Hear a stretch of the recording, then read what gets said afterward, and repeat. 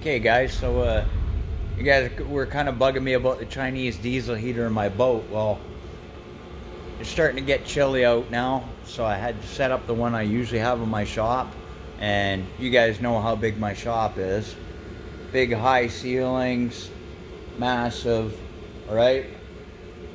But during the winter, even if it's like minus 15 out, it will still bring it up to like, well, if it's minus 15 outside, it usually gets, doesn't usually get below zero in the shop, even if I don't turn the heat on.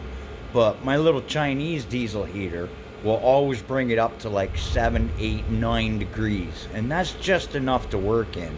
And so I just set it up again right now because Kyle wanted heat because we got to work on his car today. We got to do some inner tie rods. But here's my Chinese diesel heater in my shop. Now I've had this for about 4 years. I've been running it and it's been absolutely fine. That's all I use because the gas in this place, that was costing me about $1,200 a month to heat this place if I turn that thing on. So because you know you're gonna bring it up to heat or whatever, right? And that's a lot of gas. But this, I just turn it on when and point it to when I'm working on a vehicle, and it works mint. So this is how I got it set up.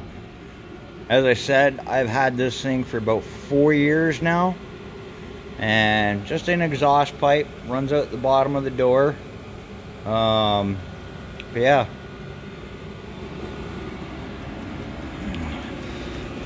Yeah, about 4 years I've had this now. It's got a different style remote. They're all different, but it's plain Jane. That's all I need. And I use a battery just in case the hydro goes out. It doesn't overheat. So if you're going to use one of these, I don't suggest using a power supply, because if the power goes out, this automatically shuts down and it's not able to go through a cool down period. So you have to have a battery backup no matter what, you know. So I use a full-size battery because, like, say I'm at work and the hydro goes out in a snowstorm and I don't find it for, you know, 6 hours. At least I have it still running, and I don't have to worry about it overheating because of the instant shutdown. But yeah, that's just how I run it. You can run a motorcycle trickle charger on it, anything you want, right? But I don't have to worry about it overheating if the power goes out. But yeah, it's the best way to do it.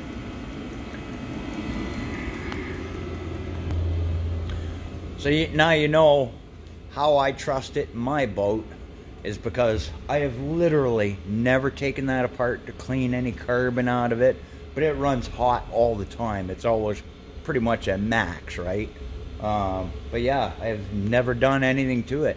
I did buy extra pumps because the 1 year it wouldn't start up. Let me go through my junk pile. So got an extra pump here, and I know I've got another extra pump in this junk box here.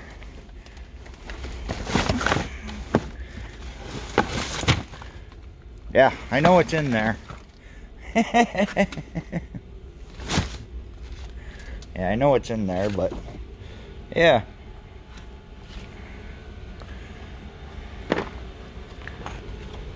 So yeah, I do have a lot of faith in those Chinese diesel heaters, and that's been knocked off its stands. It's been knocked off the stands probably 10, 15, 20 times.